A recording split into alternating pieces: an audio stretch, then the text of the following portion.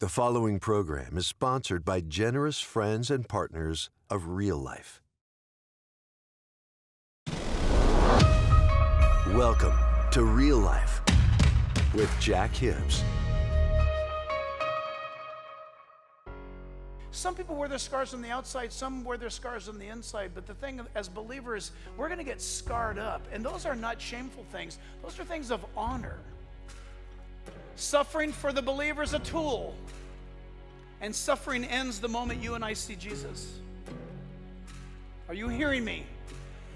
When you and I see Christ, our suffering ends. Jack Hibbs, in his message, Battle Scars of Suffering, explores the concept of suffering, which can be a tool for sharing our faith. Remember, in Christ, we are more than conquerors. Real Life starts now. Is God different than He used to be? More tolerant of sin? More politically correct? In today's world, many are trying to reshape God to fit modern ideas, leading to confusion about His true nature. This confusion has even seeped into some churches. In The Eclipse of God, best-selling author Erwin Lutzer reveals how our culture is trying to make God more inclusive and accepting of things that the Bible clearly says are wrong. But God's character hasn't changed. His truth remains the same, and He calls us to stand firm in it, even as the world around us shifts. Pastor Jack Hibbs says many people hold to a horribly distorted view of God. Pastor Lutzer shows us how to engage with the culture lovingly, boldly, and effectively. This book comes at a critical hour. The Eclipse of God will be sent to you when you make a gift of any amount to Real Life today. Visit jackhibbs.com or call 877-777-2346 to get your copy. Order now.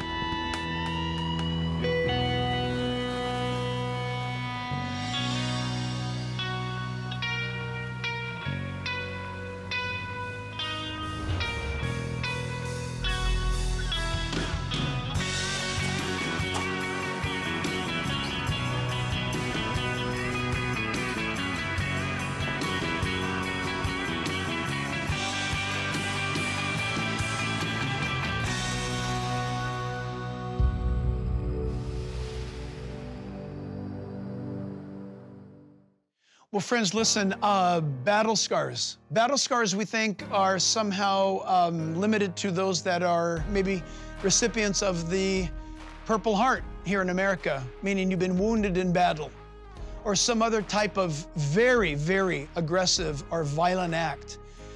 But truly, as believers, you and I want to make sure that you and I in our Christianity are living in such a way that we are making such a difference, that we are not on the defensive position always, but we are on the offensive. We are to be advancing the kingdom of God. So I want you to be thinking about like a military soldier, because the Bible depicts you as that you are in a world, you're in a hostile world, and you and I are warring against very, very dangerous powers. Of course, they're demonically, spiritually driven.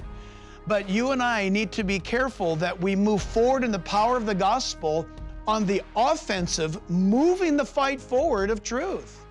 Today, you and I are talking about suffering and all the things that are going on in the world around us, but you don't need to lose hope. The fact of the matter is we should be talking about suffering in light of Christ. We need to understand this, that suffering is a tool that God uses. He may not cause the suffering of this world, but He will use the suffering of this world to be a great and powerful tool to increase your faith, to strengthen your faith. That's a very important fact. Every Christian is going to suffer. Many of us are suffering right now as I speak to you. But that suffering as a believer is actually going to be used by God. It's not without hope. It becomes an honor to have the battle scars upon us as a Christian warrior for the kingdom of God to promote truth. The battle scars of suffering. Let's dive into this study today.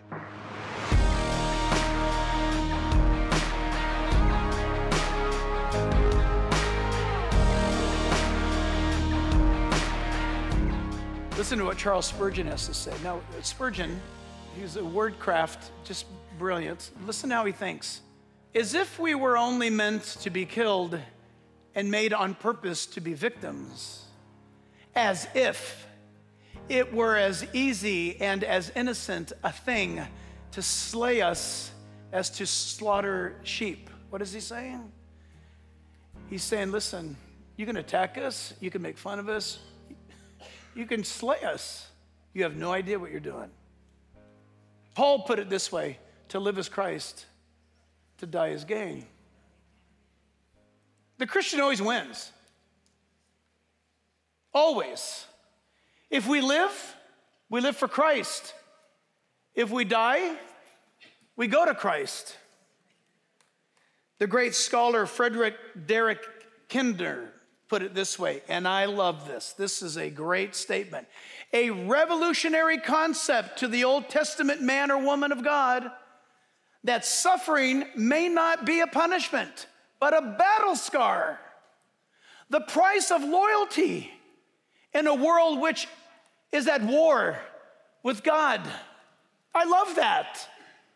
I have a friend that was one of the founding fathers of U.S. Army Delta Force, General Jerry Boykin. This man has got numerous Purple Hearts. He took a 50 caliber round, 50 caliber, you know what that is? 50 caliber round through the armpit. And they were able to put his arm back on.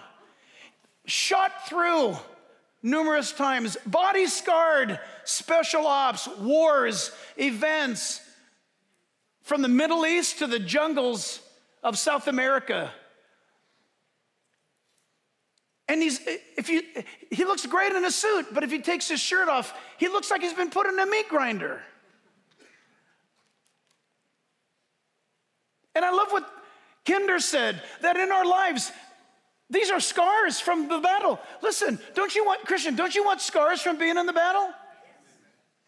You can't challenge General Boykin's patriotism. He doesn't have to say a word. All he has to do is take his shirt off. Paul is saying, standing there as a believer. You got to remember, church, Paul the Apostle.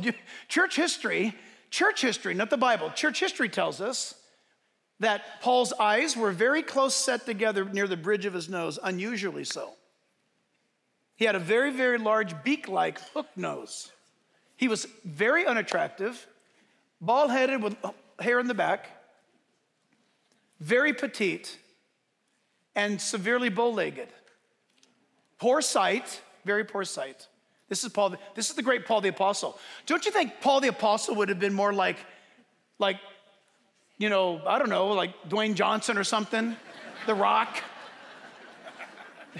You're right, Paul walks into town and people come to Christ. Paul came into town and nobody knew who he was.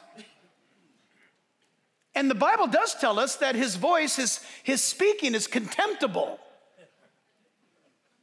Can you imagine? You guys, Paul's gonna speak. Hey, everybody, it's Paul, he's gonna speak. And some guy stands up there. When's Paul gonna speak? Oh, that is Paul, he's gonna speak. That's Paul? You ever meet somebody, they only know you from a radio voice, and I meet them and you're Jack? I envision something different. It's funny. That's Paul, and then Paul would go, I want to talk to all you Romans here. His speech was contemptible. But the scriptures say he was mighty with the pen. Wow, that's encouraging. Let God establish you. But I want to be in the battlefield of this world fighting against evil. God help the Christian who sees it as a spectator option. These young people that are standing today, I'm very encouraged. Look, these two that are standing against the evils in our public school system, they're under attack. Are you fighting for anything that is worthy of being attacked? The old saying goes like this: if you were to be arrested for being a Christian, would they have enough evidence to convict you? Are you guilty of following Christ? Are you guilty of association with Jesus? And then the other thing is this, church, is that we no longer want our way about life. You say, are you sure about that? Yeah, listen, the longer we live, the more sure we know this, is that we are accounted as sheep for the slaughter. Don't let that throw you too far off at all, because you actually know exactly what that means. He's quoting the 44th Psalm, as I said earlier, but Jesus put it to us this way: deny yourself, pick up your cross, and follow me. That is, God, good morning, this is Jack. I'm asking you to live your life through me today. Please, God, keep me out of it. I mean, help me to hang on. Let's go, whatever's coming, but don't let me mess it up. So I'm getting out of bed now, God. So let's live the life that you have for today, for me to live. I don't want to do my thing. And the longer you walk with Jesus, the less you want to do your thing. Doesn't go well. I take the application this way. In the world that you and I live in, it looks like we're outnumbered. It feels like we're dying. It sounds like we're losing. It seems like we're alone. That's all through the human perspective. And that's a normal thing to feel, but it's not accurate. I have this question written down in my notes. It's on page 7. Has God worked a work in you enough so that you are both unwilling and unable to walk away from him? Let me explain what that means. Can you say today that God has worked enough in your life that you cannot walk away from him? This is a very, very kairos moment for somebody that might be here today. You would call yourself a Christian, but you have no testimony of God's dynamic working in your life, and you're troubled by that, and so you should be. You know enough that you can't go back into the world and say, I'm an atheist now. You know enough, but you've never gone forward. And I want to say to you today that God, the Holy Spirit, is saying, let's go forward now. Let's go for it. You yield to me and let's go.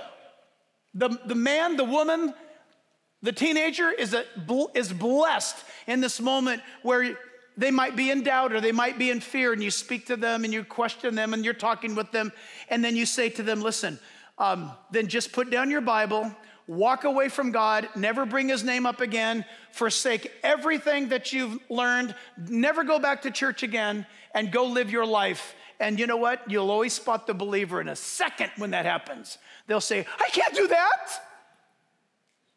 Why can't you?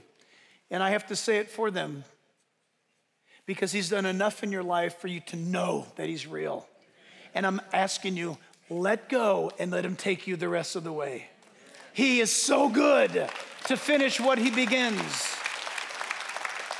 John chapter 6, verse 65, Jesus said, therefore, I have said to you that no one can come to me unless it has been granted to him by my Father. Verse 66, from that time, many of his disciples went back and walked with him no more.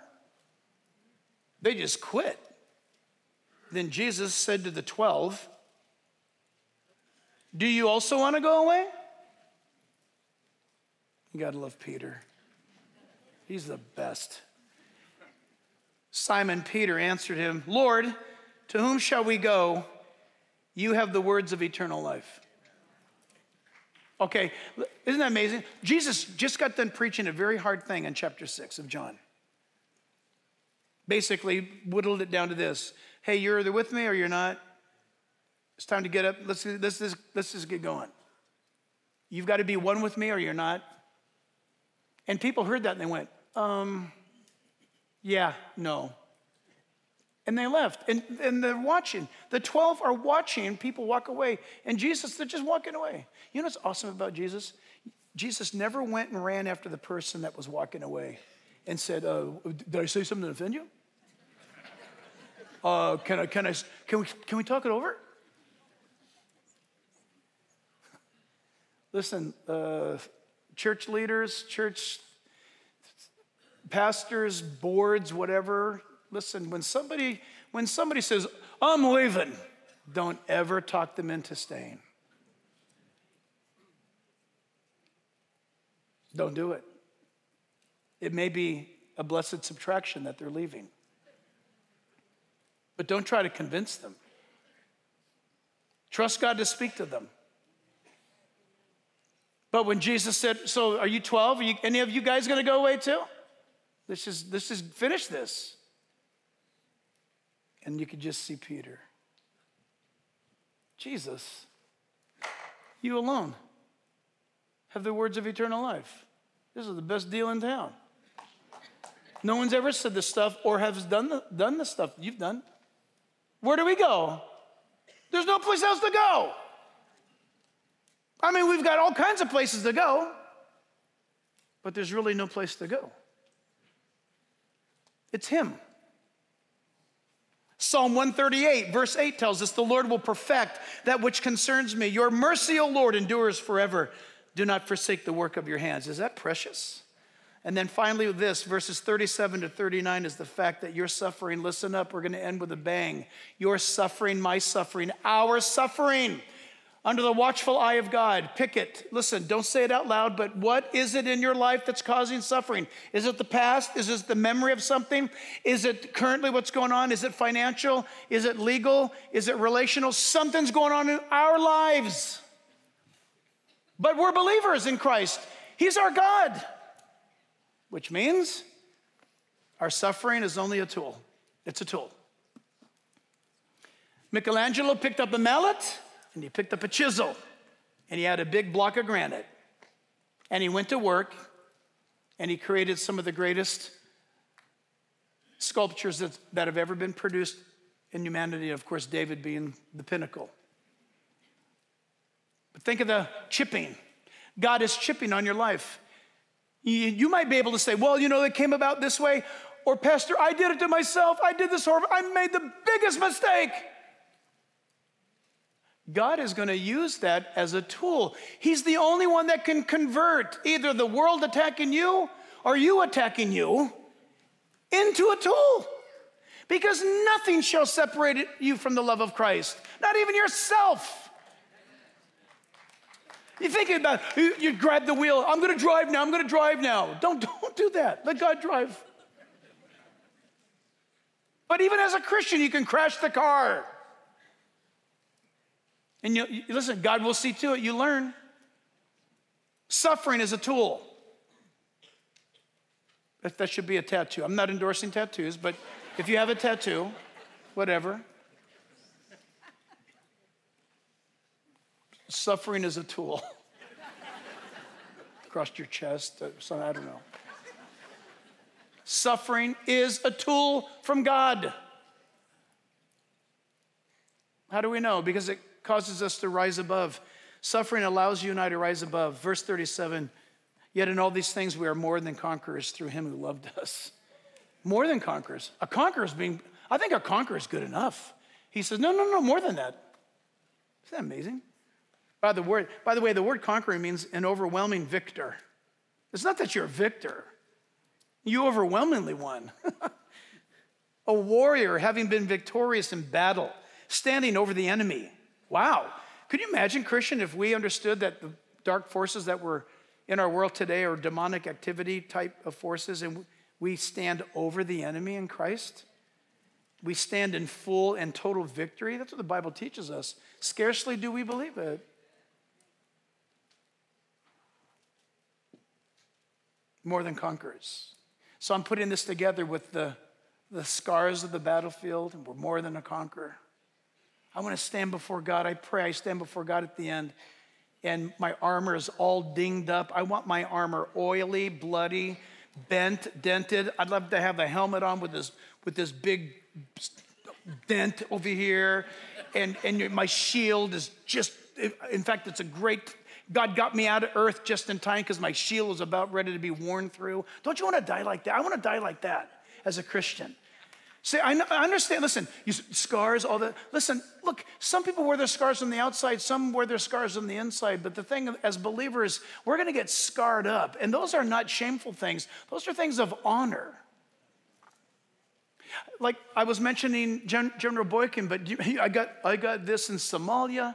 I got this. He was the one that got the phone call from Bill Clinton himself. Bill Clinton said, go in now.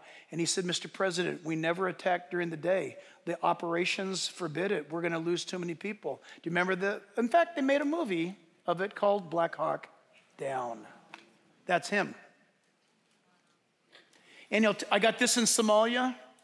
I got this in South America in a covert CIA operation. I got this. He's like, remember Jaws, the movie Jaws, where they're talking about, where'd you get that scar? I got this when Susie threw a pencil at me. Richard Dreyfuss points this one out. The other guy puts his leg up there and says, I got this, a shark bit me right here.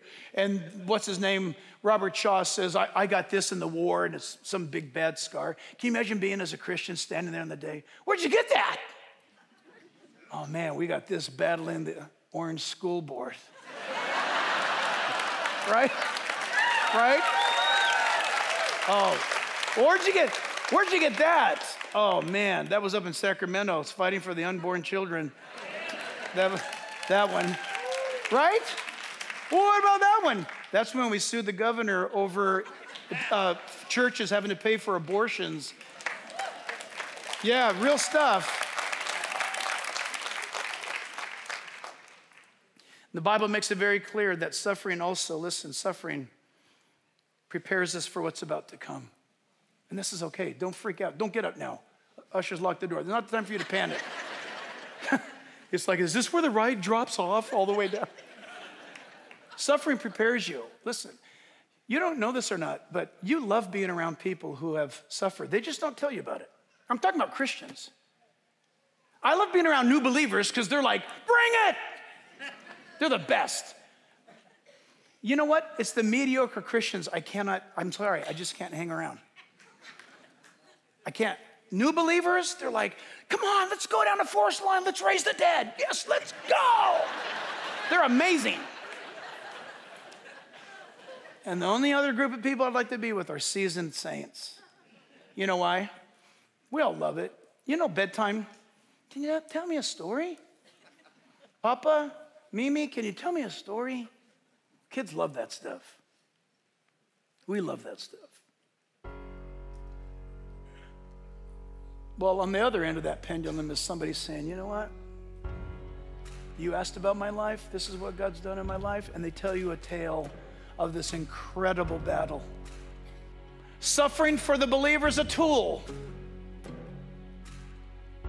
And suffering ends the moment you and I see Jesus. Are you hearing me? When you and I see Christ, our suffering ends. So what are your battle scars, if you think about it?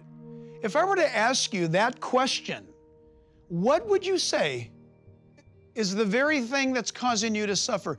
For some of you, it could be the looming court case that's coming up. It could be the wayward child or a stubborn, rebellious child within your home. It could be very tragic parenting. My heart breaks for you if that's the situation. It could be some where the issue is financial. It's limitless. Do you get what I'm saying? It's limitless. For me, listen, for me in my life, the battle for me is to make sure that I'm hearing what I'm hearing is from God. My battle is this for my glory or is it for God's glory? Lord, don't let me do anything that is not of you and for you. Issues of life, physical, that's another battle of mine. Physical things. But listen, friends, some of us struggle with invisible things where it's just the pressure and the tension of spiritual warfare. Thought life, where things pop up that are senseless, making no connection whatsoever to reality. In fact, bringing in an elevated sense of fear, some sort of strange, hopeless thinking. Listen, left unchecked, that stuff could lead to total disaster. We don't have to do that. Our God is a God who's with us in the battle. Our past is taken care of in Christ. He's given us the ability to be rational as we go to the Bible regarding what's happening around us. Listen, something in your life is causing you suffering. There's no doubt about it. None of us are exempt, but Jesus Christ is there in the midst of it. And you must believe this because the Bible says so. As Jesus was comforted by the Father in his suffering, so you will be comforted by Christ in your suffering. We are more than conquerors in Christ, the Bible tells us. JackHibbs.com is where you can find out so much more teaching, and I hope you do exactly that. Until next time, God bless you. You are watching Real Life with Jack Hibbs. Is God different than He used to be? More tolerant of sin? More politically correct? In today's world, many are trying to reshape God to fit modern ideas, leading to confusion about His true nature. This confusion has even seeped into some churches. In The Eclipse of God, best-selling author Erwin Lutzer reveals how our culture is trying to make God more inclusive and accepting of things that the Bible clearly says are wrong. But God's character hasn't changed. His truth remains the same, and He calls us to stand firm in it, even as the world around us shifts. Pastor Jack Hibbs says many people hold to a horribly distorted view of God. Pastor Lutzer shows us how to engage with the culture lovingly, boldly, and effectively. This book comes at a critical hour. The Eclipse of God will be sent to you when you make a gift of any amount to Real Life today. Visit JackHibbs.com or call 877-777-2346 to get your copy. Order now. Life is full of fear, doubt, and worry. The more you listen to and see the world today, the easier it is to feel hopeless and helpless. Amidst the confusion, a voice of hope has emerged. The Real Life Network. Founded by Jack Hibbs, the Real Life Network is a free digital media platform, void of the noise of secular media that attack people of faith. Click on the QR code or sign up for free at reallifenetwork.com. Fast forward your faith.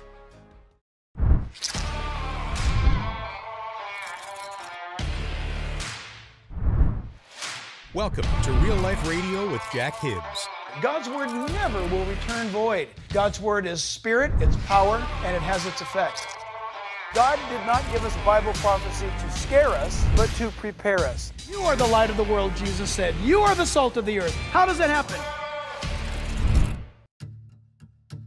Jack Hibbs truly believes we are living in some of the most exciting days in history, which brings some great opportunities to share with the world a powerful, no-nonsense presentation of the gospel to this generation who are searching for answers and truth. Will you stand with us in sharing this message in real and practical ways? We ask that you commit to support Real Life and the teachings of Jack Hibbs with a gift of your choosing. Simply go to JackHibbs.com. And there you can simply follow the instructions of how to give a one-time gift or a recurring gift. If you would prefer to call, our toll-free number is 877-777-2346. Again, that's 877-777-2346. And of course, you can write us. Our address is Real Life with Jack Hibbs, Box 1273, Chino Hills, California, 91709. Your gift will be faithfully put to work because it's our desire that through Jesus Christ, you will know real life.